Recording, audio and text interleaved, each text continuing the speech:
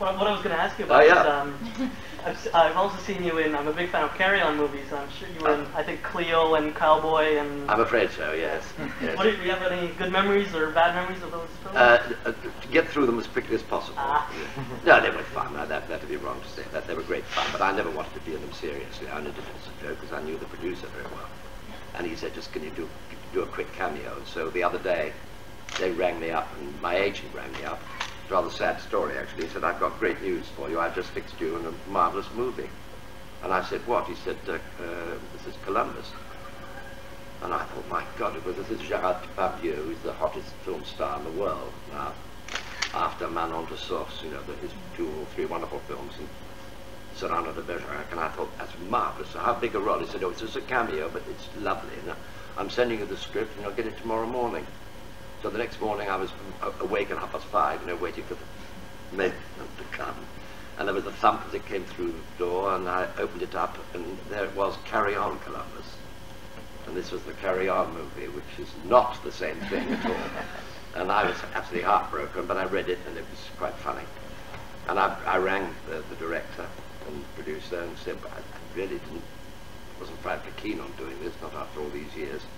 And they said, well, for God's sake, do, because everybody else is dead. You're practically the only one that's alive if you think of the cast and the company.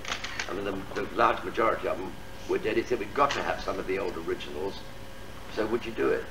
So yes, I did. And I went on the first day to the makeup room. And there was one of our greatest actresses, very, very hot at the moment, enormously successful, called Maureen Lipman.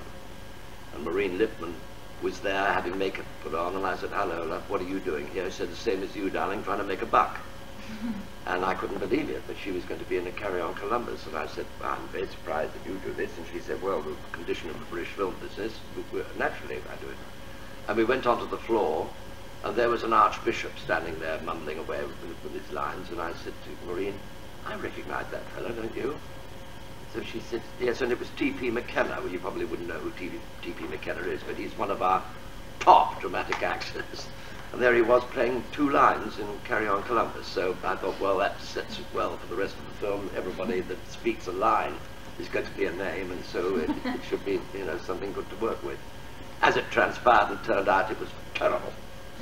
It was diabolical, because you can't get people to do what other people do and originate. You can't get a man to be a part that Kenneth Williams originates, or with Charlie Hawtrey or any of that team. They can't do it. And they tried that with Doctor Who without real success, and it wasn't fair on the actor. That was the master, because Roger Delgado was brilliant, and you couldn't better it.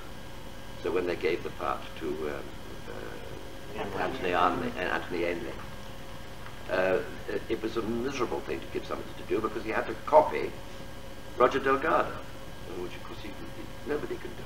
He wanted to be himself, so it would have been much better if he'd been able to originate his own interpretation of the role. So I didn't really enjoy it as much as I should do. I enjoyed getting the money, that was good.